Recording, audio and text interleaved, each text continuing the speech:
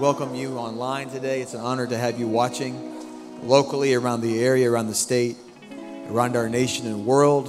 We're honored to have you here in this room with us today. And I just believe that God is for us, God is with us, and that the best is yet to come. Amen? Come on, let's give it up one more time for this God we serve. He's a great God.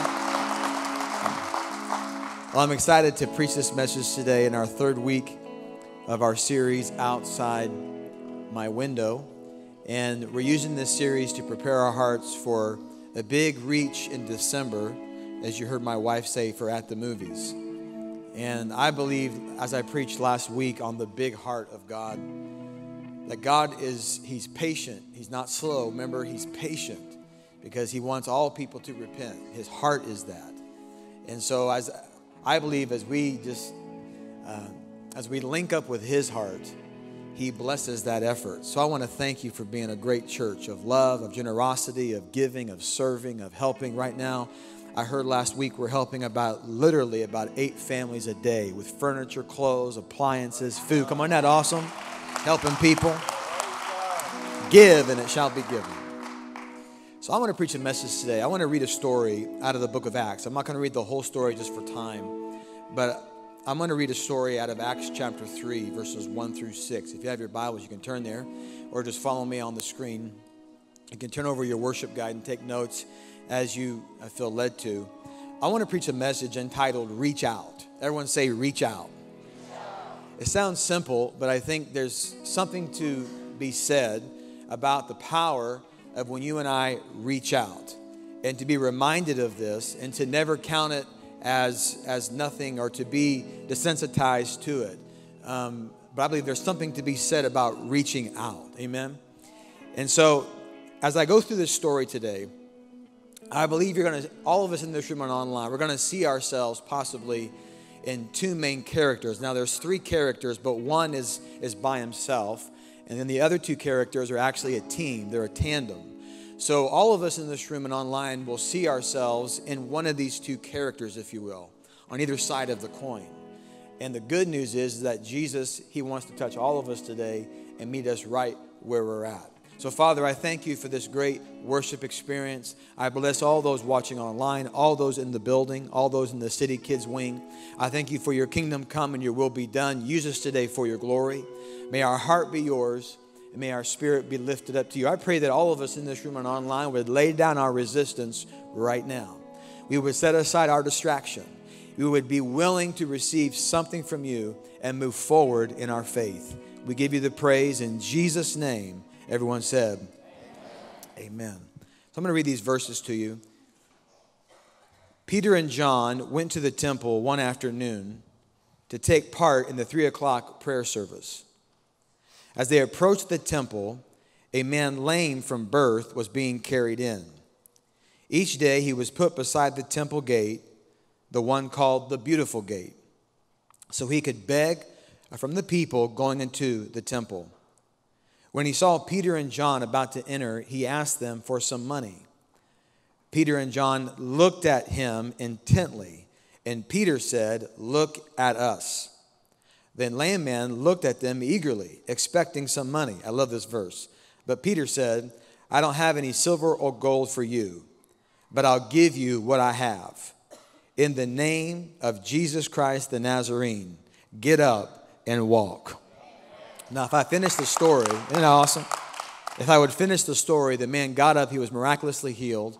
And the Bible says he went leaping, dancing, and praising God. And the whole church was shaken by it. And it really was just another miracle just to springboard the early church into massive growth and influence. When I think about this idea of you and I understanding our responsibility and the power of when you and I reach out, I first look at verse 1. And I see where Peter and John, these 2 great apostles, in fact, John was closest to Jesus on the earth more than any other person. I see these 2 great men as pillars of the early church. Their writings are in the Bible that we read today.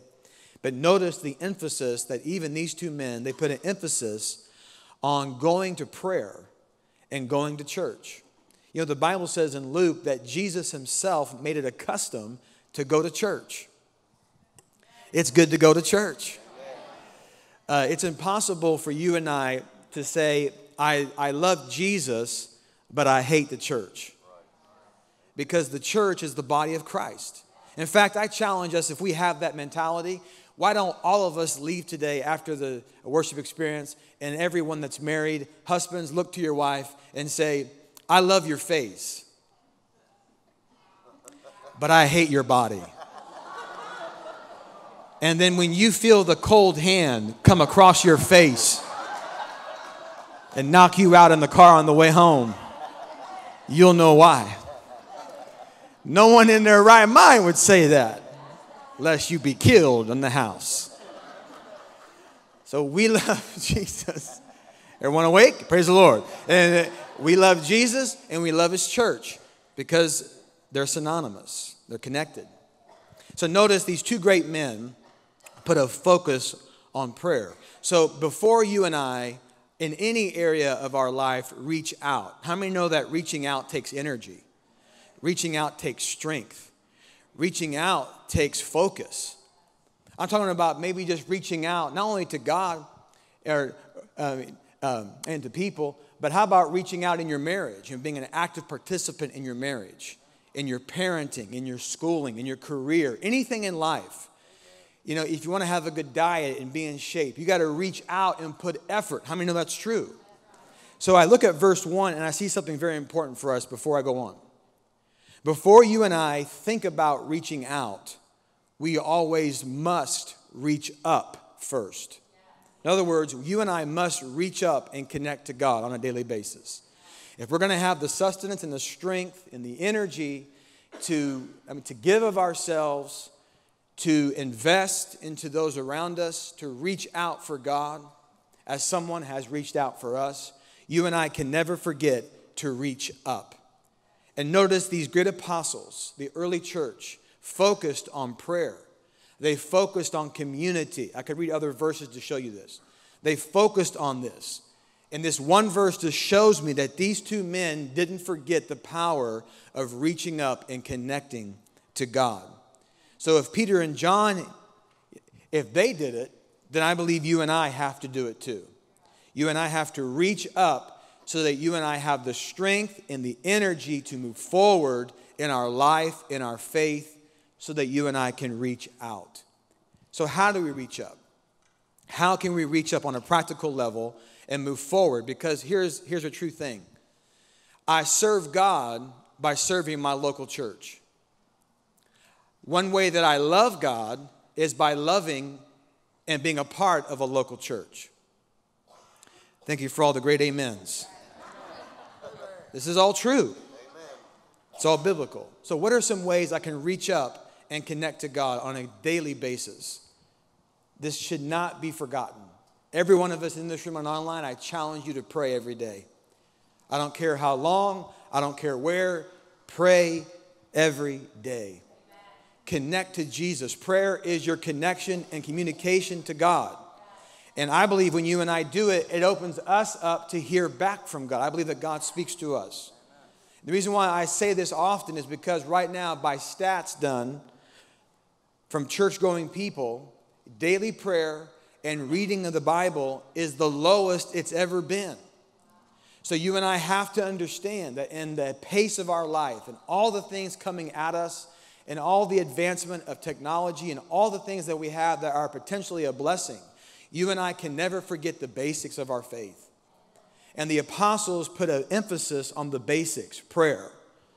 And of course, they were writing the word as they were going. But they had this connection and they reached up to God. So I want to encourage you that in a practical level, we reach up to God every day by praying. We also reach up to God by reading the Bible every day. And I encourage everyone in this room and online to get a Bible plan and follow the plan. Use your phone. And if you don't have it, get the YouVersion Bible app and follow a plan and read the Bible every day. You know, the Bible says in Psalms 119 that when you read the Bible, that light comes into you spiritually. I don't know how that happens, but I believe it.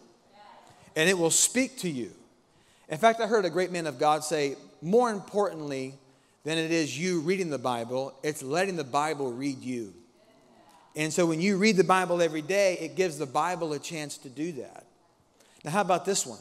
This is all about reaching up before we reach out, being connected to God, our source for energy, for sustenance, for strength, etc.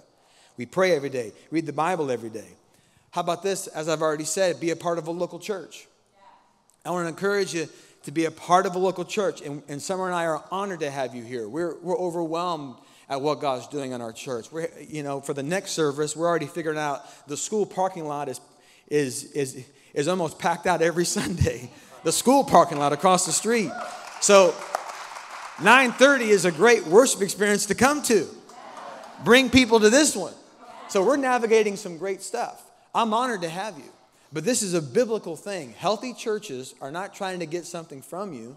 They're trying to help God come through you. So I want to encourage you to go to Next Steps next month. Be a part of the life of the church. Consider going to a group in the spring. Consider being a part of the dream team. And we know that this is biblical, that you and I find our purpose when we're a part of something bigger than ourselves. So I want to encourage you. These are ways that we reach up and that we find strength and support in faith so that what? You and I can reach out. We can be an active participant in the affairs of our life and do what God has called us to do. Because if you and I do not have the strength to do this, then we won't do it. And you and I first, like the apostles, it just stands out to me. These two great men, among other people, went to prayer at 3 p.m. They were hungry for it. And then God blessed them as they did it. So you and I first must reach up to find what we need. Then, as we're strengthened by God, as we're fortified in our faith, surrounding ourselves by community, I believe then we have the empowerment to reach out. Now, in this story, as I mentioned, you're going to see yourself maybe on two sides or one side of the coin. A few things stand out to me when I think about this story and when I think about the power of when you and I reach out. First off, this man was lame from birth, and he was at the temple reaching out for money. This tells me that people everywhere, you and me included, are reaching out for something. Every human being is reaching out for something. Rich, poor, doesn't matter our social class, economic class, our nationality. Every person in the world is reaching out because inherently we know there's more and we need more. And so we're reaching for something. Now this this man was reaching for natural things. Now please hear this. Obviously he was lame. So he was crippled and he couldn't work, I'm sure. And so he was asking for money every day or as many times as possible at this gate called Beautiful, which is by the church at that time. This speaks to you and I is he saw money as the answer to his problem. But this is a typical thing because money couldn't heal him of him being lame. Only Jesus could. Now in this room today and those online, we may find ourselves as this first character in the story. We may see ourselves as lame in some way. I would say maybe in a blanket statement, in a bold statement, that all of us are lame in some way. But some of us today may identify with this more so than Peter and John. We may identify ourselves that maybe we're lame physically. Maybe we're lame emotionally, mentally, relationally, financially, spiritually, or other. And we find ourselves reaching for natural things, seeking it to be what we need. Money helps solve the problem to possibly paying his rent or having food, however it was set up at that time. So he was looking for a natural thing. Nothing wrong with natural things. But I believe the temptation that this man had and that we have today is to think that money or natural things is what we need to fulfill our lives. And that's the mistake. Because folks, there's nothing wrong with money. There's nothing wrong with romance. There's nothing wrong with dreams and success. Nothing wrong with any of it. The issue is when that becomes number one and we look to that as the fulfillment of our need of God, that's the problem. When God is first, he blesses all the rest of it. But the problem we have as humanity is we're constantly in this juggling act as God first, no, he's second, no, he's first, no, he's third, no, he's first, no, he's fourth. And we're juggling money and sex and this and that and success and this. And we're putting kids and then all this stuff. And it's God. Listen, God first, everything else will be blessed. When God's first, everything else won't be perfect, but it can be in order and be blessed. And we see this man looking for natural things that it was incomplete at best. Jesus was the fulfillment of what he needed. For us today, I want to ask you in this room and online, what are you reaching for? What are you reaching out for? Are you reaching out for acceptance? Are you reaching out for forgiveness? Are you reaching out to be loved? Are you reaching out for money? Are you reaching out for romance? Are you reaching out for success? Are you reaching out for an intoxication, a moment of being intoxicated? What are you reaching out for today? Here's the thing. We can learn from this man that money did not meet what he really needed, and that Jesus wanted to touch his core issue and give him a new beginning and raise him up and send him on his way. And that's what Jesus wants to do for us today. Isn't that good news? Come on, give him praise. I love Jesus. He'll meet us right where we're at. So if you find yourself lame, if you identify with this first character of the story, I want to encourage you, there's hope for you. Jesus is what we need. Jesus will heal you. Jesus will make you whole. Jesus will lift you up. Jesus is the answer. Thank you, Andre Crouch, for the world today. Old school gospel right there. The second thing I see is not only do people reach out for something everywhere, but the second thing I see in this story is that when you and I, as a Christ follower, when you and I reach out, something happens. Notice this great truth. Peter and John took time for this man. This is a challenge for us today because, as I mentioned, all of us are going at such a fast pace.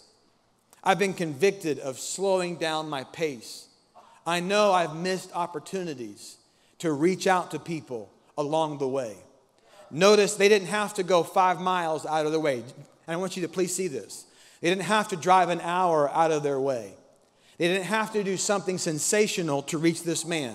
This man was located in the natural flow of their life.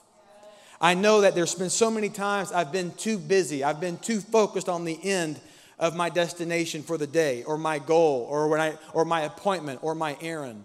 And I've walked right past people. I've ignored them. I've focused on something else. And then I can also tell you stories of when I slowed down, when I just took my time. And then when I was not in a hurry, I could see around me. And when I took time to reach out, something happened. I believe something took place when I did it. For us today, if you and I can remember that when we look outside of our window, this is the heart of God. Looking outside my window is seeing how God sees me, but also it's seeing how God sees others. You and I have to remember, I've noticed this over the years as I've served God, as I've been a part of church. I've seen people get reached out to, and I've seen them be loved on. I've seen them be accepted. I've seen them be carried through hard times. I've seen them be carried through grief. I've seen them get prayer at the altar. I've seen them have all the opportunities happen, and they were crying out for God, and then God answers their prayers, and then I've seen something interesting. When it was their turn to reach out, they wouldn't do it. They would complain about serving. They would complain about reaching out. They would get mad that church was doing certain things to reach out to other people. And it always baffled me that they received grace. They received mercy. Someone loved them. Someone accepted them. Someone took time for them. Someone was patient with them. Someone gave them mercy. And then when it was their turn to do it, I've seen so many people refuse to do it. Ladies and gentlemen, something happens when you and I reach out to other people. Peter and John took time. And when you and I remember that someone was gracious to us, not just Jesus, but someone was used by Jesus and was gracious to us. And there was a person that sat by us. And there was a person that loved us. There was a person that walked us through our mistakes. There was a person that took time for us. And if anyone has done that in our lifetime, it is our I'm going to be strong. It's our duty, folks. It's not a volunteer. It's our duty to reach out to someone else and give them the same Jesus that's been given to you and I. Come on, give him a better praise than that. He loves everyone the same. Peter and John did this, and when they did this, something great happened. They took time, and Jesus moved on this man. And you and I, when you and I take time for people, when we just slow down just a little bit, look around, and take time for people along the way to work, at work, as we shop, as we go, along the way, God will use you when we reach out. The other thing I saw in this story is that Peter and John gave this man Jesus. And you and I have the chance to give people Jesus. Here's how I see church in a nutshell. It's not because I'm a pastor. I didn't want to do this. Ask my parents. I was fighting it, man. I remember I spoke at in high school. I was a part of a racial reconciliation group. And they asked me to speak at a convocation to the whole school during February, Black History Month, and I did. And I never forget, I wasn't living for God. My mom came, and I wasn't living for God, and I spoke. And I remember I walked off, and I heard what I know now, the Holy Spirit say, "You're going to be a preacher for me." No, Jesus. I didn't hear that. I didn't want to do this. And so I don't say this because of me doing it, but I believe this. If I believe what the Bible says, and you do too, that Jesus is the way, truth, and the life, no one comes to the Father except by him. That means that church, what we're doing right now, is the most important thing any of us could ever do or be a part of. And here is why. Because people find life everlasting in these moments.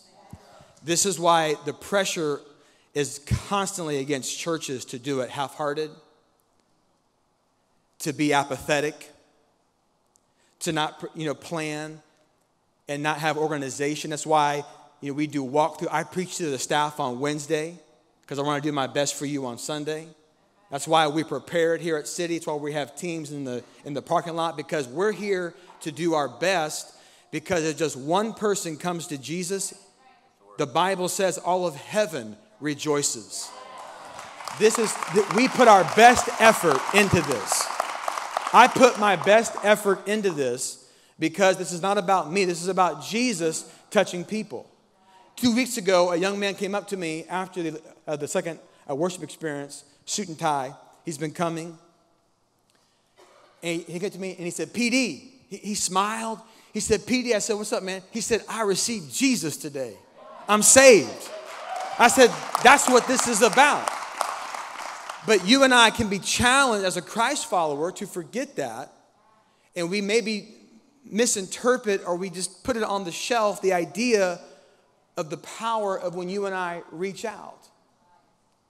This is why you and I have the great privilege of giving Jesus away to people. It's the greatest gift we can give away. Nothing wrong with giving money away to the poor. We do that. Nothing wrong with giving clothes, appliances, furniture, housewares, hygiene products, whatever, to the poor. We do that. That's all good. The Bible tells us to do that. Do it when you can. But the greatest thing we can give is Jesus. Peter said, "I don't have silver and gold for you, but what I do have, in the name of Jesus, get up and walk."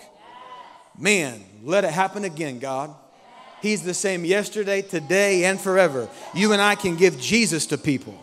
I tell you now, I'll never forget this. There was a guy in a wheelchair that I was preaching at a church with 20 people in the country. They were 20 minutes late talking about tractors and plowing hay. And I remember and he was in a wheelchair and he couldn't walk, and he had hepatitis C. And I was young enough and dumb enough to believe what the Bible says. And I remember I was preaching my heart out, and I grabbed his hand. I said, "In the name of Jesus," and before I could think, "Lord, is he going to fall down?" I said, "Get up and walk." And he got up and walked around. And then I came back to that church, and they said, "That dude is healed of hepatitis C, and he's walking today." Come on, give God. That's what God can do. Come on, that's what Jesus can do. He can do it right now. I believe in healing. But you and I can give Jesus away to people. You and I can give hope, mercy, and truth. And I want to say this, that you and I can give the Jesus that we received away. I want to ask you, what Jesus are you giving away? This may challenge you, but I don't want to give a Pentecostal Jesus away. I don't want to give a Baptist Jesus away. Catholic, Methodist, Episcopalian, Lutheran, God bless all the groups. I'm not here to give my group Jesus away. I just want to give Jesus away. I'm not here to give my way away. I want to give him away. I don't want to give my persuasion. I want to give him to someone in need. The Jesus that gave me mercy and grace. The Jesus that gave me forgiveness. That Jesus that gave me a second chance. The Jesus that accepted me. That's the Jesus that I want to give. Not to go on a rant, but I think it's hilarious. We ask God save Hollywood. Oh, God save people. And then God saves Kanye, and half of us believe he's not saved. It's like, come on, people. That's stupid. Like, God, do it. He does it. You didn't do it. Like, I'm sure God's like, psh, psh, psh.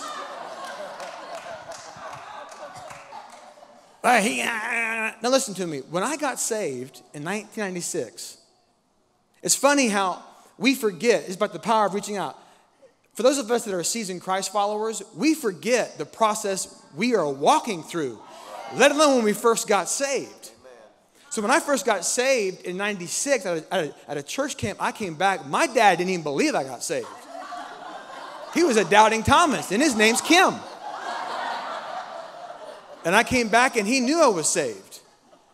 And man, I woke up different. I stopped cussing, no more weed. Man, I was changed. Man, I was wrecked by the power of God.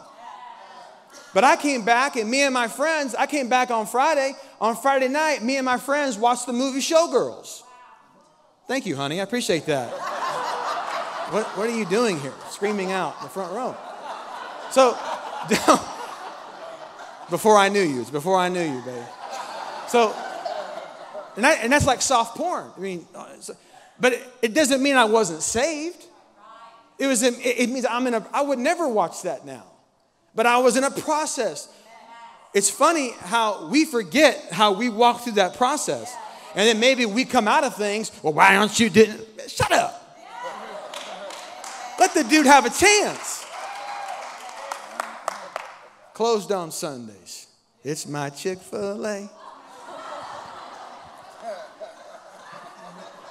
People don't need our preference. They need his presence. People don't need our political position. They need the King of Kings. People don't need our opinion. They need God's word. People don't need our way. People need his way.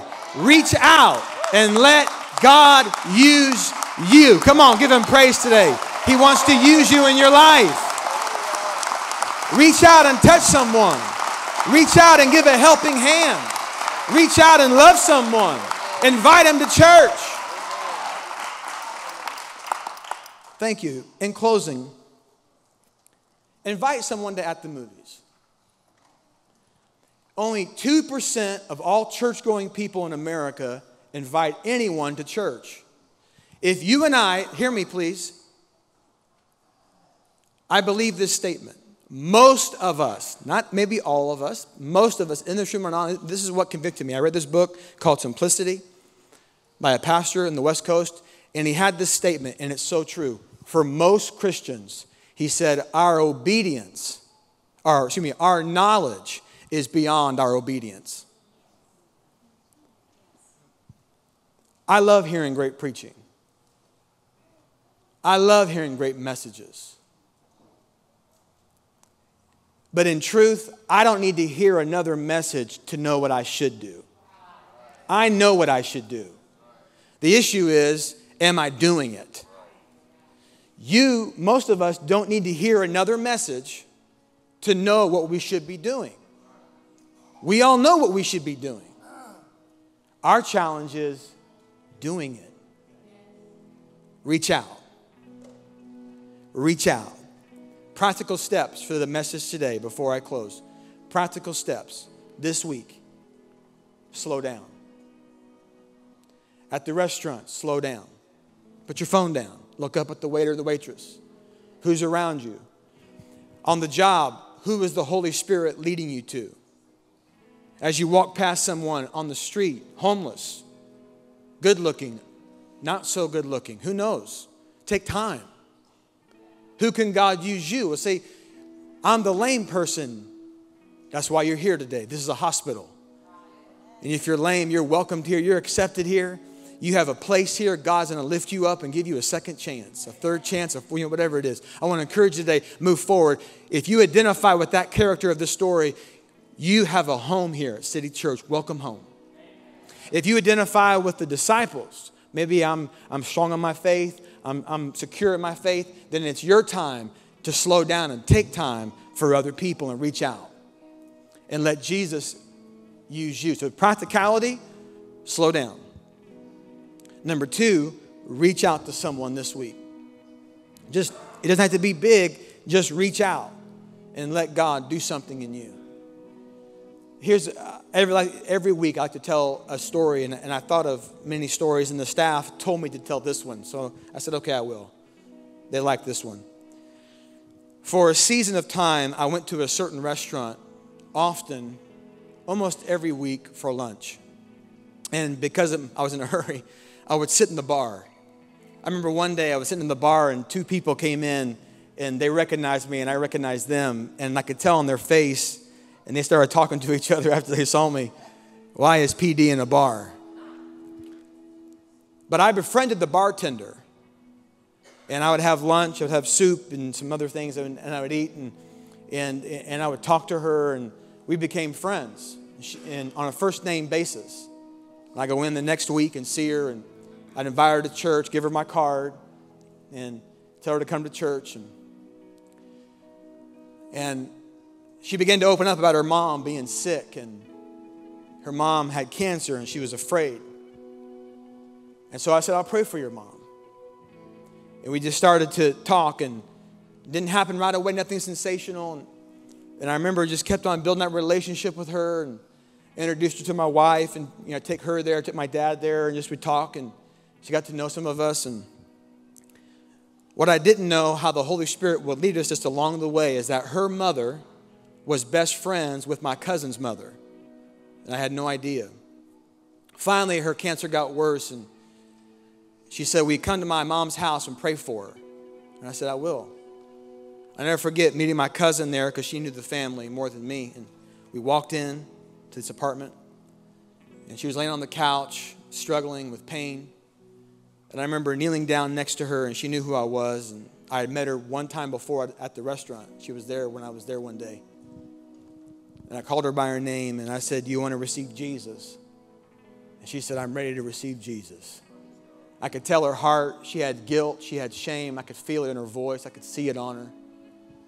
And man, she was laying there. She was awake. She was clear. She was focused. And her voice was strong, and I led her to Christ. And I prayed for her daughter, and the Holy Spirit came in that place, and she became a daughter of God. And she died about 2 days later. And I thought about the power of when you and I just reach out. Just take time for people, man. You just never know. Just take time. And it's not about me. It's about how can you and I look out. God wants to bless us, of course. But man, how can I reach out and help someone else out? Because I would have never guessed that would have led to her mother receiving Christ. But I'm so glad, because one day I'll see her mother again. And I believe she'll say, thank you for going to that bar, because I received Jesus. Will you reach out? Will you let God use you and make a difference in at least one person's life in your lifetime for eternity? Come on, give Jesus a great hand clap of praise. His mercy and grace. Let's stand to our feet today. You online, please tune in and respond to God right now. As heads are bowed and hearts are bowed in this moment, you would say today, Pastor Dave, I've never received Jesus in my life. I've never received him. Others of you would say, man, I have received Jesus at one point, but right now I'm far from God. I'm not close to God. Both of those positions are biblical, and yet Jesus is the remedy for both of them. And you would say today, I've never received Christ, and or I have, and I need to come back to God. If that's you right now in this room and online, and you say, yes, that's me, raise your hand to heaven right now. I want to pray for you to receive Jesus today. God bless you. Good. Awesome. God bless you. God bless you. Good. God bless you. God bless you. Good. God bless you. God bless you. Thank you so much. Thank you so much. People coming to God today. I love it. Isn't that great? Now, how am I say, Pastor Dave, I either identify myself with being lame. I feel lame at some point in my life, in some area of my life, and I need Jesus to pick me up. I don't need money. I don't need love.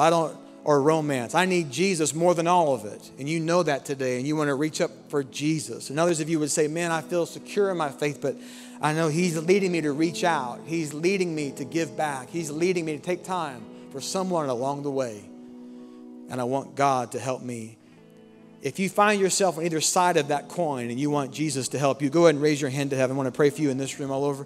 Thank you. God bless you today all over this room and online. Thank you so much. Follow me in this prayer so no one's left out. And say, Lord Jesus, my heart is yours and I run to you.